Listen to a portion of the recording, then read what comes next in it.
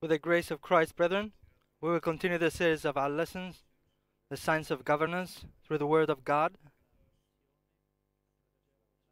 as God has appointed for us to be stewards from the one hand of the multiple grace of God, since the grace of God is multiple in our lives, but also of the mysteries of God, that is, of the hidden plans and events and things that take place in the spiritual realm. Today, with the grace of Christ, we will read from the Epistle of Paul to the Ephesians, from chapter 1 and verse 15. Chapter 1 and verse 15. Therefore, I also, after I heard of your faith in the Lord Jesus and your love for all the saints, do not cease to give thanks for you, making mention of you in my prayers, that the God of our Lord Jesus Christ, the Father of glory, may give to you the spirit of wisdom and revelation and the knowledge of him, the eyes of your understanding being enlightened, that you may know what is the hope of his calling, what are the riches of the glory of his inheritance in the saints, and what is the exceeding greatness of his power toward us who believe, according to the working of his mighty power, which he worked in Christ when he raised him from the dead and seated him at his right hand in the heavenly places, far above all principality and power and might and dominion, and every name that is named, not only in this age, but also in that which is to come. And he put all things under his feet, and gave him to be head over all things to the church, which is his body, the fullness of him who fills all in all.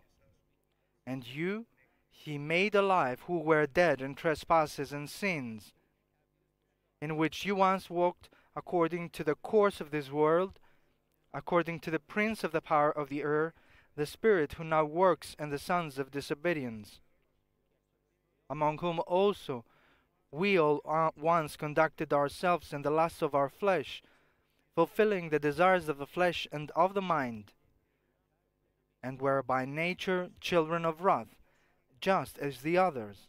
But God, who is rich in mercy, because of his great love with which he loved us, even when we were dead in trespasses, made us alive together with Christ. By grace you have been saved, and raised us up together, and made us sit together in the heavenly places in Christ Jesus, that in the ages to come he might show the exceeding riches of his grace and his kindness toward us in Christ Jesus.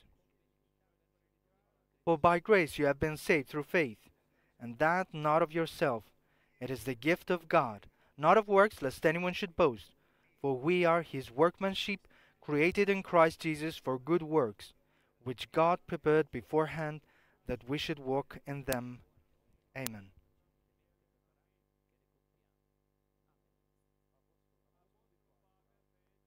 The Apostle Paul, having the revelation of God,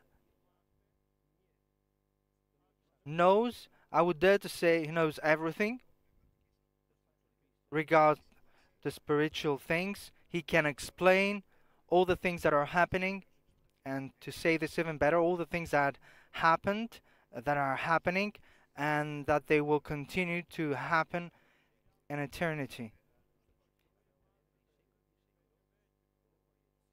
Since God, in the beginning, he created the heavens and the earth, and I repeat, he created the heavens and the earth. He made the heaven for his eternal dwelling, and the earth for a temporary dwelling of the most beloved and most glorious, though creation, though this creation lacked many things. And I'm saying glorious not for the present time, that is for the natural condition of man, but for all the things that God has prepared for him in the future. And the plan of God for the man in the future is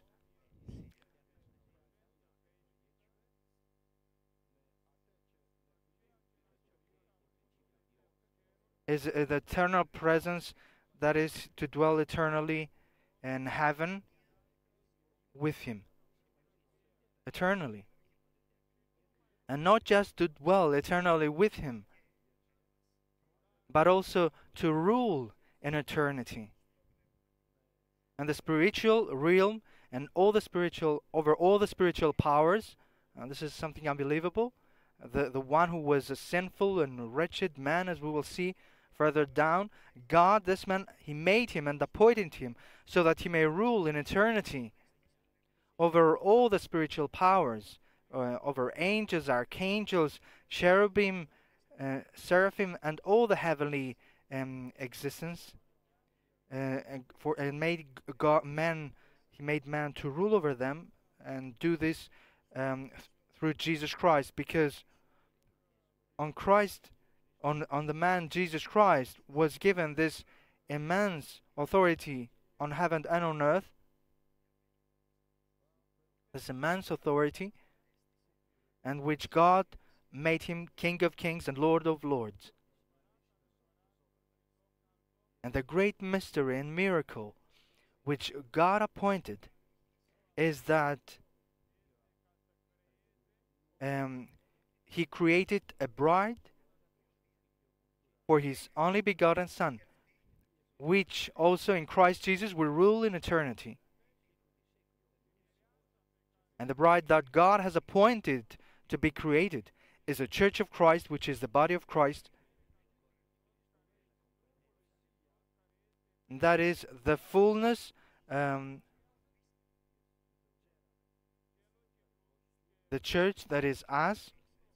Of course, not only us, but all the church in which we also belong.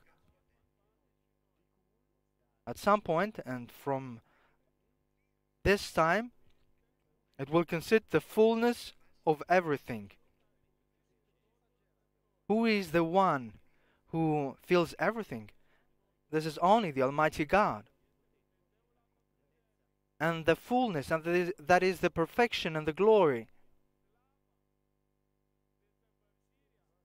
I would dare to use this word which God used, the Word of God, for Jesus Christ. The great expression of God which the bride will consist, the elect one in eternity. And all these things happened according to His divine intention. Since before the creation of the world, before He created anything, He is an amazing creator. He doesn't create things by saying and doing, but He plans completely the beginning and the end, as all wise people do. A mechanic, he doesn't plan the foundation and then he finishes and then he says we'll see what we'll do, but he completes his plan till the last detail of the house, of the building. And all the wise people, the scientists in this world, they make plans. Without a plan and without programming, the man is useless. He can do nothing. And of course, this ability to plan is something that God gave to man, since He made man from the beginning to be according to His likeness and His image. But God, before the creation of the world, appointed,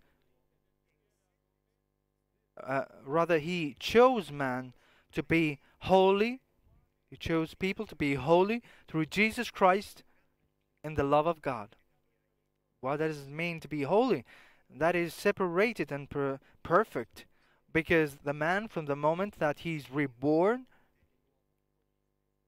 he's not corrected. God doesn't correct old things, but He throws it away and makes new things. I repeat this, and the old world, He didn't correct him when he came to the fullness of sin, when there was at the time of Noah, but He destroyed it and He made all things new. And in the end, this world, back at that time, He destroyed it through the flood, but now He will destroy this world as it is, because all these things will pass away. Only the Word of God abides forever, and the Church of Christ. And this world, He will destroy it, and this is coming. He will destroy it with fire. and the elements of the universe will melt, will dissolve.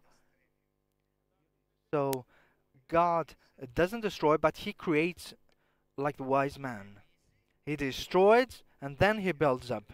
There's not an old building where He builds something else. He cleanses, He destroys, throws away. He makes new foundation, and then He creates a new dwelling place. He makes all things new. And that's exactly what He does for man. And this is the exceeding zeal and the exceeding glory of the grace of God.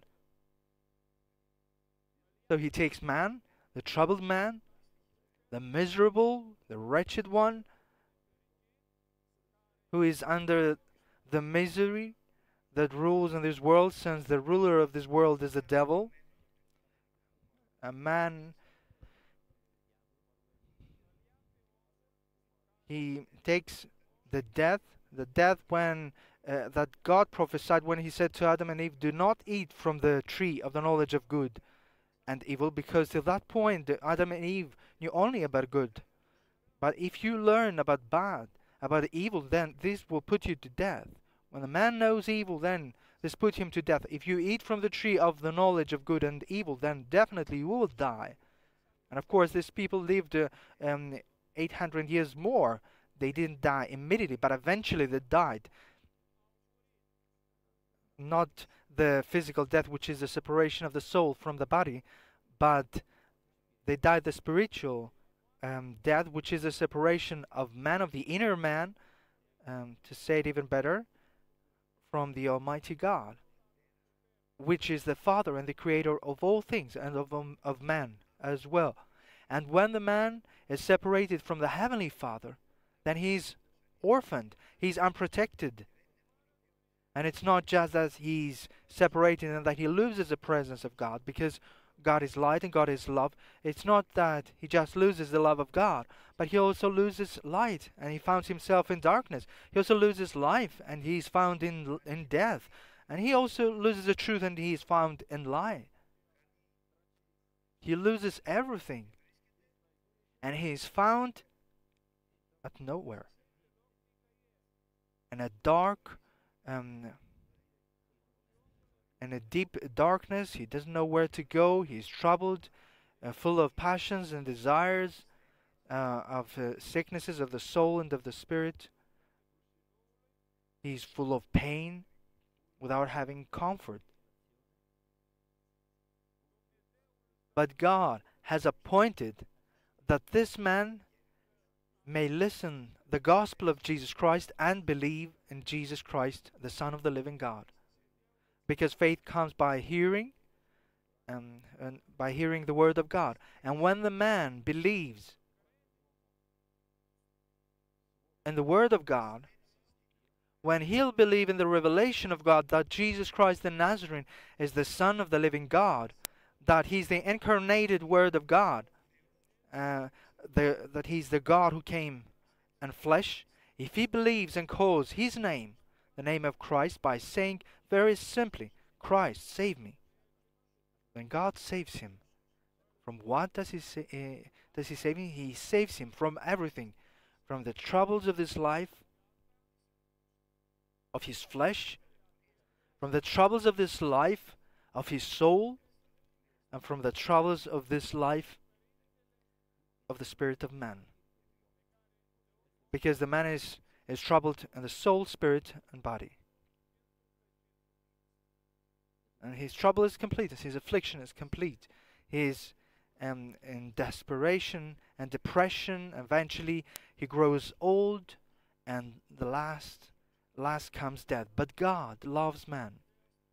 For this reason he sent his only begotten Son to die on the cross of Golgotha for his sins, and then to raise him up for his justification. So the man who will believe in the gospel of Jesus Christ, God will regenerate him, and Christ will seal him with the seal of his Holy Spirit, which is the engagement of the heritage of the believers from the Father. Since everyone who will accept Jesus Christ, God gives to him the authority to be a child of God. Because all people are not children of God, they are creations of God. But when you accept Christ, then God makes you his child, and you enjoy the fatherly love of the Almighty God. As a father takes care of the needs of his child, in the same way the Heavenly Father takes care of our needs. Second, he takes care for the health of his child, and that's how our Father does as well, and for the progress of the child. And last, he cares for the future of his child, as exactly our Heavenly Father does. So, when the Apostle Paul heard, he heard the work that God had done to the Corinthians in the church, because in the church we don't come because of a human invitation, neither from a human initiative, ours initiative, nor because of human cleverness. In the church we come because we heard that there is Christ who saves, and eventually Christ added those who have been saved in the church. If we call in the name of Christ and then we're saved from our Heavenly Father, then what Christ will do is to add us to his church, to make us members not of a human gathering, but members of the body of Christ. So the Apostle Paul knows the past, the present, but since he knows the future, he has to pray God to reveal it to him. And the Apostle Paul has a goal, and for this reason he explains to the Ephesians that you were dead because of your trespasses and sins, in which you once walked, according to the course of this world, contrary to the believers who walk. Since their constitution is in heaven, they walk according to the constitution of the Almighty God. But when you walked in the world, you walked according to the course of this world, according to the commandments of the prince of the power of the air, which is the spirit, the evil spirit, which now works in the sons of disobedience. That is, he has no authority over the children of God. The world, I would dare to say, that is separated in two spiritual battlefields, camps. The one camp is the devil and ruler. The one is the world, and the ruler is the devil. Where, because of the unbelief of people, he blinds the man and he makes him like a plant, that he may not be able to understand the greatness of the gospel of Jesus Christ. And there is, from the other hand, the camp of God, where King is Jesus Christ, since he is the head of the church, since the church is the body of Christ, and the church consists from each one of us, which are living stones, and the building that Christ makes so that he may edify his church. And last, the power of the body of Christ is the Paraclete, the Spirit of truth. Among these two camps, there is a great gap. And the one ruler is the devil, and the other one ruler is Jesus Christ. But all of us, we used to live in the camp of the devil, in the camp of the world. But God, who was full of mercy, and because of his great love with which he has loved us, even when we were dead because of our trespasses, and every lawlessness is sin, everything that is transgression to the word of God. Sin is not an insignificant philosophical expression. Anything that is out from the word of God, anything that is lawless, this is considered to be sin before God. But also sin is all iniquity. Every iniquity that a man does to his neighbor, and this is counted before God as sin, and the reward of sin is death. So you were dead because of your trespasses and transgressions, but God loved you so much that he made you alive through Jesus Christ, and with Christ When you called in the name of Jesus Christ and in the presence of God, not only did He make you alive and He raised you up, but He also made you to sit together in the heavenly places in Christ Jesus, by proving to all the ages to come, to the spiritual ages to come, as we said, all the earthly things will be burned up and nothing will be any more. So He has made you sit together in the heavenly places in Christ Jesus, that He may show in the ages to come the exceeding riches of His grace, because we are saved by grace, by faith. A man cannot be saved with his good works. He can't be saved. He can't be saved with any action or his own deed. The only way for him to be blessed and be saved in this life and gain the eternal life, the only way is to believe in Christ and to call His name. Lord Jesus Christ, save me. And then God comes and He regenerates us in a living hope. And He gives us an inheritance that is blameless, eternal, in which we will live and rule in eternity. But the point that the Apostle Paul wants to come is how we will live there, how we will walk. As we walked in our transgressions and our sins according to the course of this world, according to the ruler of the prince of the power of the air, of the spirit who now works in the sons of disobedience, as disobedient sons and as children of wrath, God wants us, since we are regenerated and are saved by God, and as we said, the man can be saved only by faith when he calls with faith the name of Jesus Christ. So when God will save us, and then since we become a new creation, and as we said, the old things have passed away, we bury them with a baptism, and then He creates a new creation and all things are new. So since we are a new creation in Christ Jesus, He has made us a new creation in order to walk in good works which God has prepared before the creation of the world for each one of us.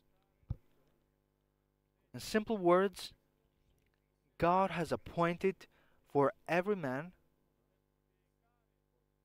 since we'll be regenerated and call upon the name of Christ and be saved, and especially when He'll baptize us in the Holy Spirit, so that we may be the temple of the Holy Spirit, so the temple of the Trinitarian God.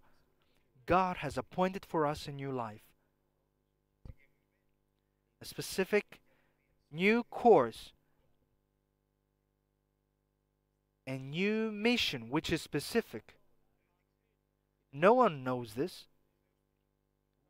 God reveals this to you slowly, slowly. Remember the Apostle Paul, whom God said by the Holy Spirit 7 years after his regeneration and after him being filled with the Holy Spirit, he said, "Now separate me, Barnabas and Paul, for the work which I have appointed before the creation of the world, so that they may serve me." And then He made him the apostle of the Gentiles, of the nations. Till that point, no one knew a thing, neither the devil, because no one knows the future. Only God. God has this in His plan. Neither Paul nor the church knew anything.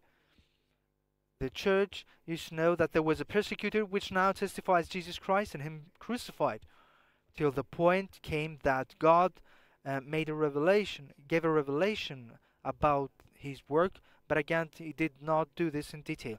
And that's what the Apostle Paul wants to point out to the church of the Ephesians, that the church has a mission, that God has a mission for each one of them, for every family, and also for this local church of the Ephesians. This is very serious, because if we want to understand the things for which the Apostle Paul is praying, then we are in danger to lose our way, as the church of the Ephesians did. This episode was written around 60-65 AD, and around 35 years later, God sent a new epistle to the Ephesians through Jesus Christ by saying, "You have lost your first love. You are a very good church, you have very good works, but I am about to move your lamp." And that's what it happened. The Lord moved its lamp. Now there is no church of the Ephesians. And whatever the Word of God says, it happens. Why? That's what Paul fears, is afraid. Because when I heard about the great work that God did to you, says the Apostle Paul, "I do not cease to pray for you that God may give you a spirit of wisdom and revelation and the knowledge of Him, and the knowledge of the will of God, of the plans of God, of the presence of God." Because if you don't have a spirit of wisdom and revelation, then you will lose your way. If you don't understand who is the one who called you, for what reason He called you, and who is working in your life, then you won't be able to preserve your love till the end. Your love toward the Lord will diminish, and then you will stuck and you won't reach your destination. For this reason, I pray not that you may become more clever, but that God may give you a spirit of wisdom and revelation. And I will point out something that is absolute. Christ says, "Ask and it shall be given to you." If you don't ask, then nothing will be given to you.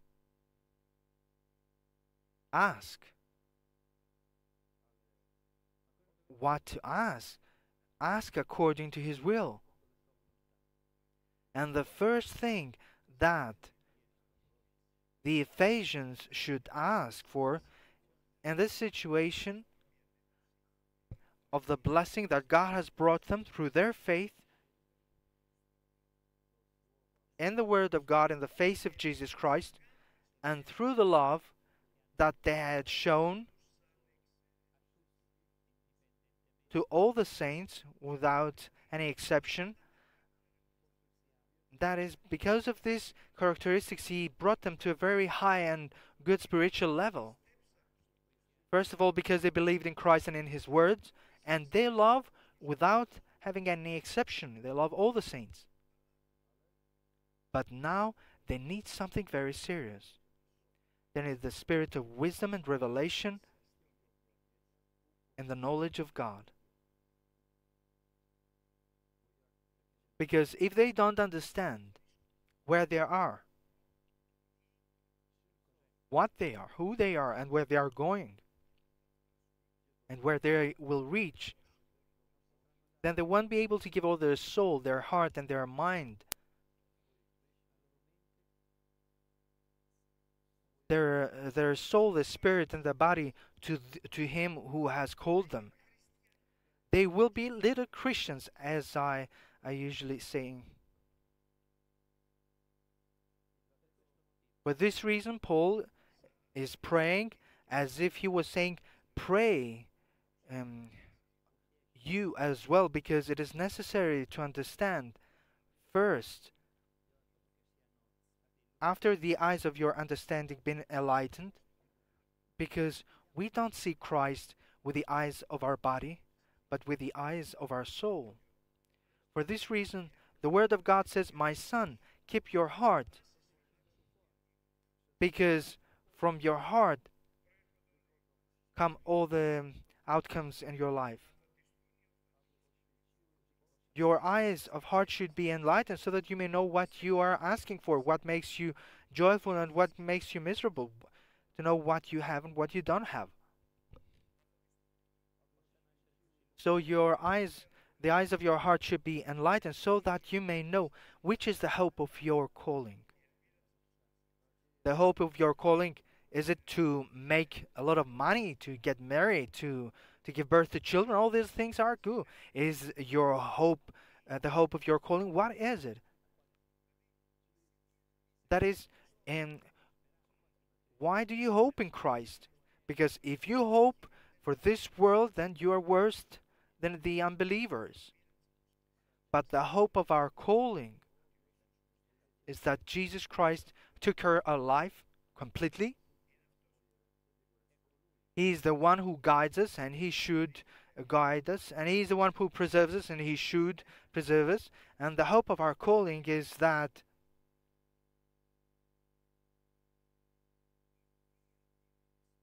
His divine power has given to us all things, not only for this life, but also for godliness, through the knowledge of the one who has called us through His glory, through which had been given to us, and now this is what is our hope of our calling, the greatest and honorable promises. These had been given to us. God made a gift to us, the greatest and honorable promises, through which we become now,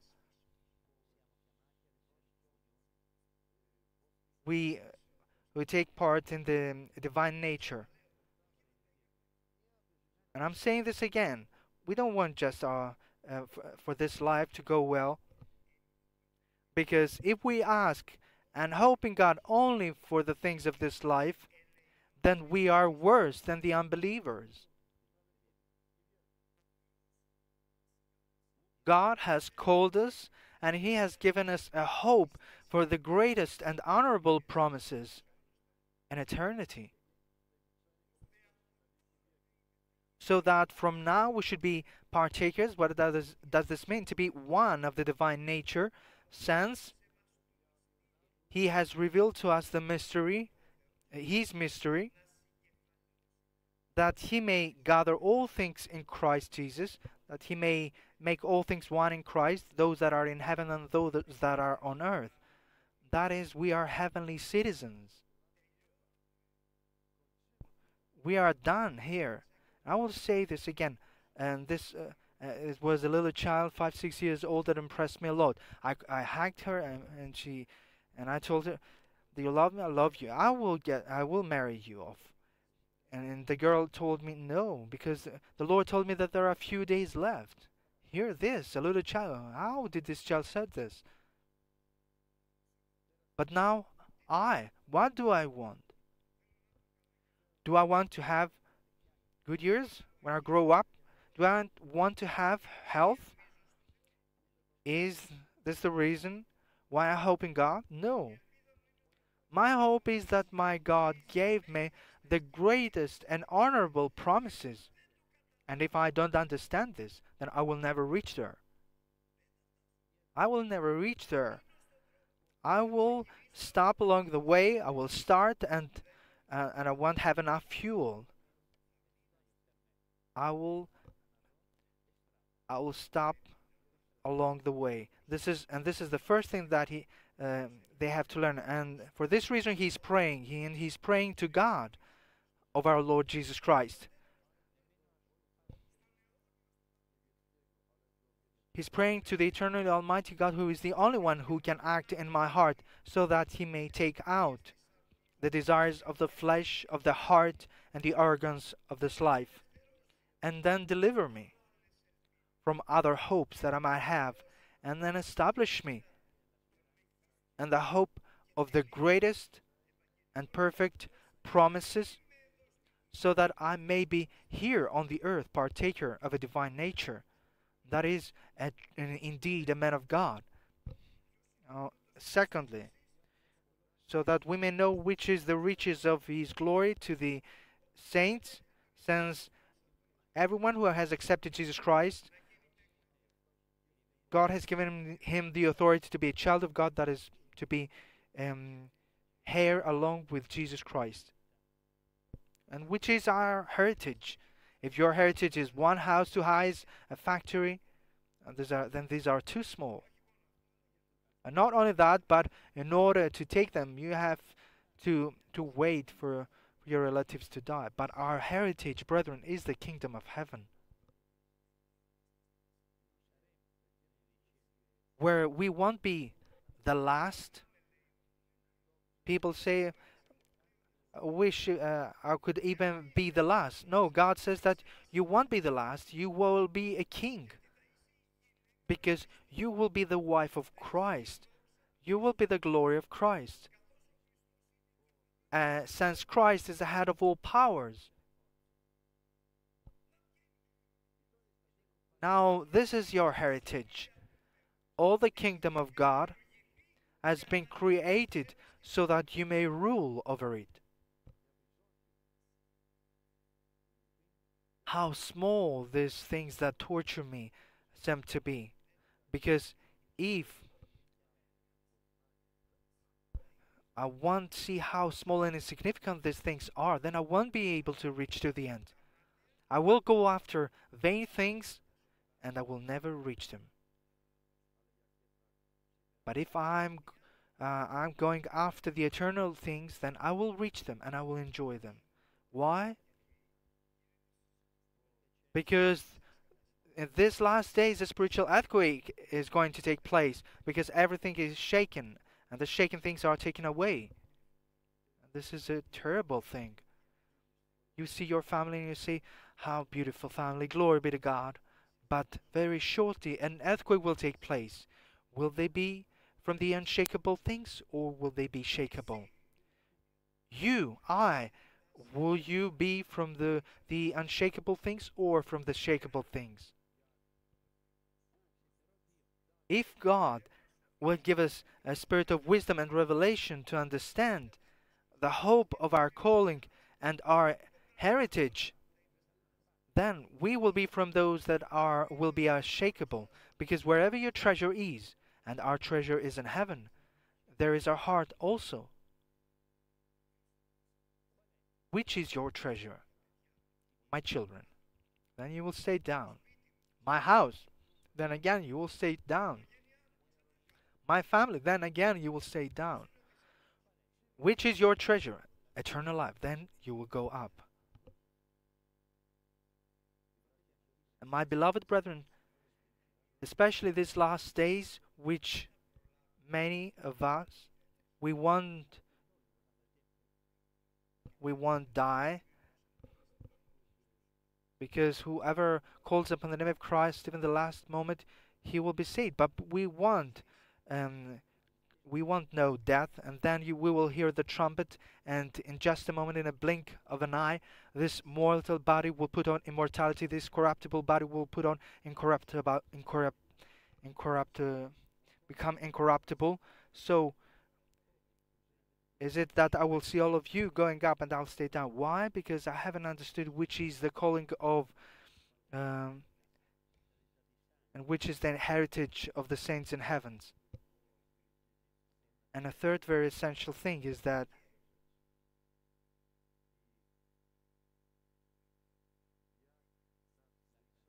the exceeding grace of us who believe. How is God working in your life? And how does God want to work in your life? He wants to do that with a power that there is no greater than this. It's not just the power of the Almighty, but it's the greatest power which God ever used for His work, even greater than the one that He used to create the heavens and the earth. Because to make the heavens and the earth, He said a word. But to make you, His Son had to die on the cross.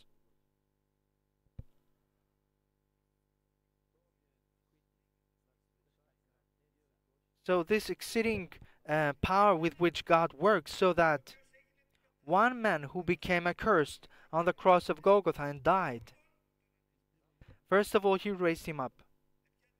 With what power? With the greatest possible power that the Almighty God has, and with which He works in each one of us. This is amazing. God does not say that I will move my little finger. This is a really great work. God used all the powers for our salvation.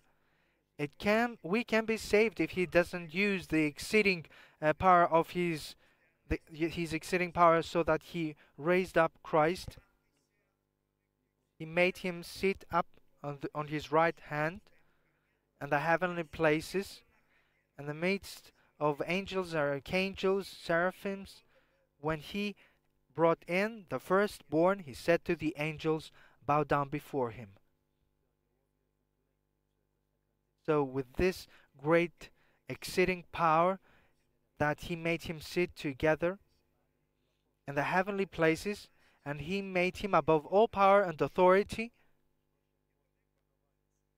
and He gave Him name above all names in this eternity and in the ages to come. And He made Him sit, and He gave Him all authority in heaven and on earth, and He gave Him the name above all names, before which everyone will bow down and every tongue will call Him Lord. And at the same time, He submitted all things under His feet. Think about it. Which powers He used in order to submit the devil and his angels, all the powers that were under the earth, and made them subject unto the feet of the slaughtered lamb. With this power, He is working for your blessing and for your salvation, if you desire this. And He has submitted all things under His feet. And when He is working in order to submit all things under His feet, then He made Him head over all in the church. The church has all the authority. There is no other authority that is given from God to the earth but to the church through Jesus Christ. Why? Because the head of the church is Christ. Since He gave to Christ the name above all names, since He gave the authority to all, and He made Him king. And He is the head of the church, and He is our head as well. Then the church is the fullness of Him who fills all things. That is the perfect, the exceeding expression of God. So if, brethren, we'll understand this, but we have to pray first of all, and I plead you, we shouldn't forget this. We have many petitions, but the most important, and when you realize this and understand it and seek it, then you will start to see a difference, little by little, but this will increase, and then you will walk from glory to glory. If you ask from God, and God pleads us, I would say, as if God is pleading us, do not forget to ask that God may give us spirit of wisdom and revelation and His knowledge. These are things that only God knows. Only God. No one else knows these things. About the hope of our calling, about our inheritance, the exceeding greatness of His work. And He reveals these things to those who will ask for them. But now we came to know them. But it's a different thing to hear them. It's a different thing what we understood and what we've learned with understanding. In order to know this with understanding, this night and many more nights, because it says that we do not cease to pray. He didn't just pray for one time. It says, I do not cease to pray that God may give you a spirit of wisdom and revelation and His knowledge. And the knowledge of Him, that is to know the things that God knows. That the Holy Spirit may lead you in the depths of God, so that you may understand the greatness of the plans of God. And then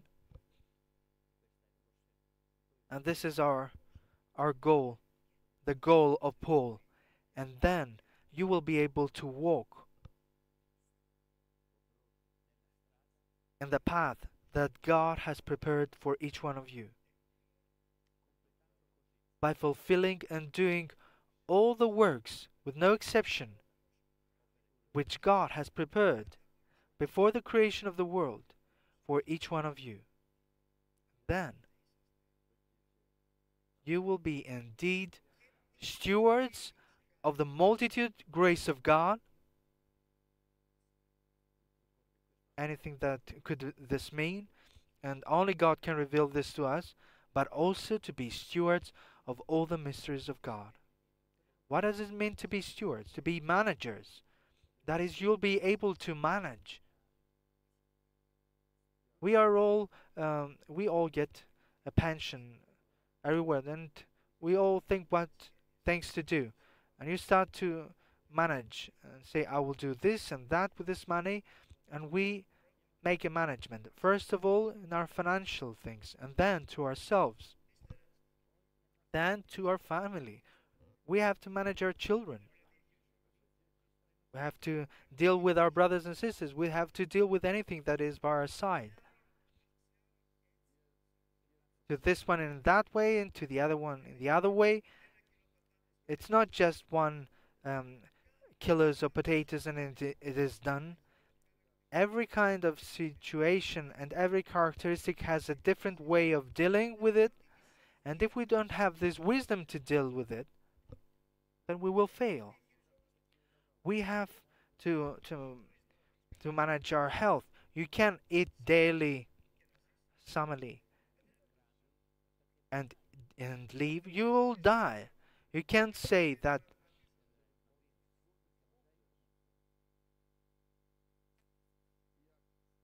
And if we deal with these things well, then how much more the multiple grace that has been given to us?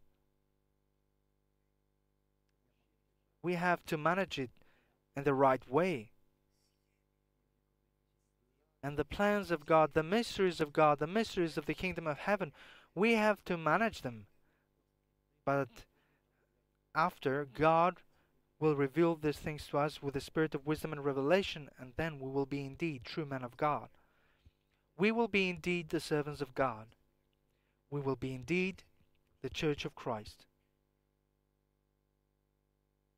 For this reason, brethren, let us not forget today, if we want to become good managers, if we want to have the science of governance, we should ask from God the spirit of wisdom and revelation, because we need it, so that we may become partakers of the divine nature, and not like the Ephesians, which in 30 years they had fallen.